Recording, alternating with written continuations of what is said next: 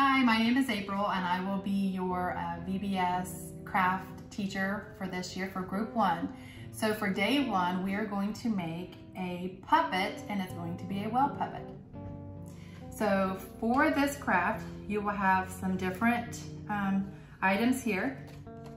So this is our well. The first thing we're going to do is, well, we have our sequins and we'll slide this over for later. Now you can use as many as you want or as little as you want. And there's different ways that you can do this. So whatever is easier for you. So for first, I'm going to go ahead and put a couple different drops because that might be easier for you guys.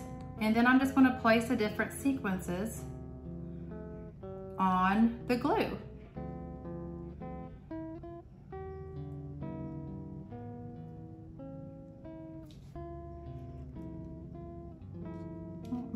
And if you need to add some more, you can.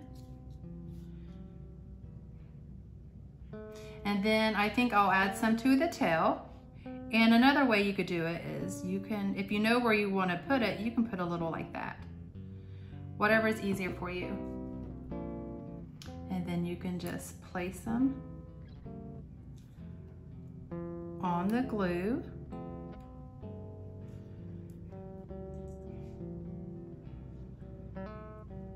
Now I'm just going for the smaller ones because that's what I want. But if you have these bigger ones, you can also do that. And then I'm going to add some more. So if it's easier for you to go ahead and put some glue on the well itself, then go ahead. And then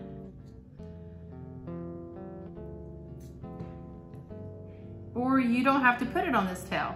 If you want to put some down here, or this is your well, so wherever you want it, you can put it wherever.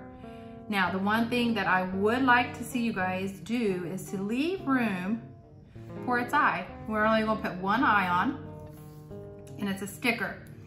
So all you need to do is to peel it off and to place it about in that area, okay? So that's all I will do for right now. Now you can add the rest of them if you want, or whatever you want to do, it's your well.